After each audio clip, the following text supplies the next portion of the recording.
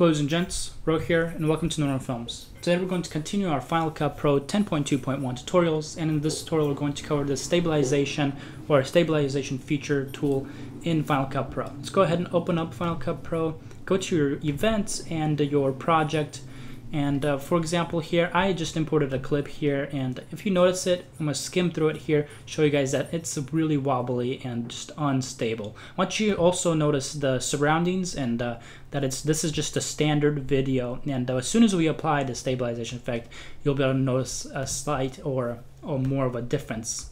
So let's go ahead and drag that right into our project. It's a 20-second clip, and you're going to want to open up your inspector pane. If you go to the right hand side here, or hit Command 4 to open it up.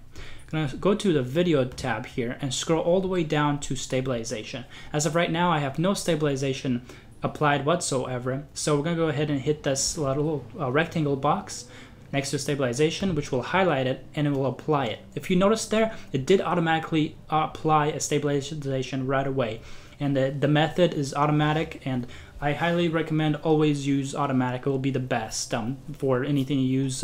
There are two we can choose: inertia cam or smooth cam, and smooth cam is basically which is the one it chose as an automatic. As you can see, the options didn't really change, but the automatic and the translation smooth, rotation smooth, and scale smooth are the basic ways of animation and stabilization in Final Cut Pro.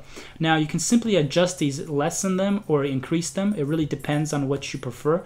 All you gotta do is just take a look at this footage here, and you'll be able to notice the difference it makes in the actual footage and how it rotates it. For example, this is the rotation smooth.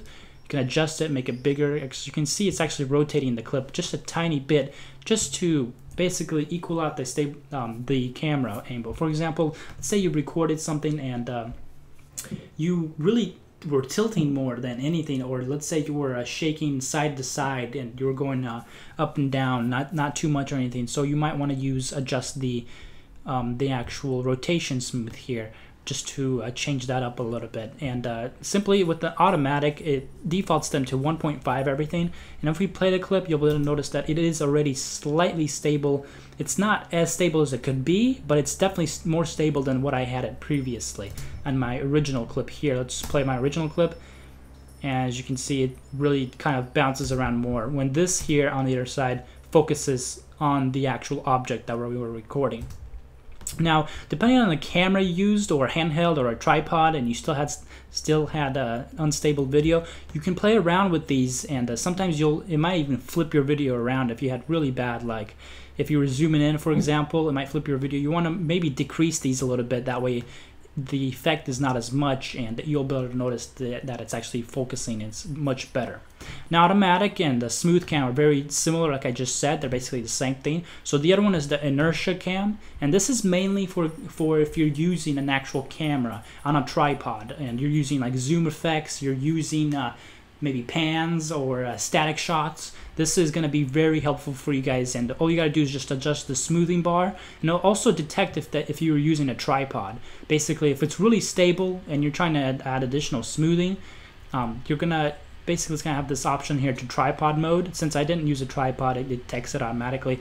You can check this box, and it will just enhance the video according to the tripod that you're using, and it won't mess it up when you adjust this bar here. Now go ahead and play around with this. This is really good stabilization, honestly. It's really well, and most of the time you're going to just go with automatic, what it chooses for your particular video, and adjust these as needed.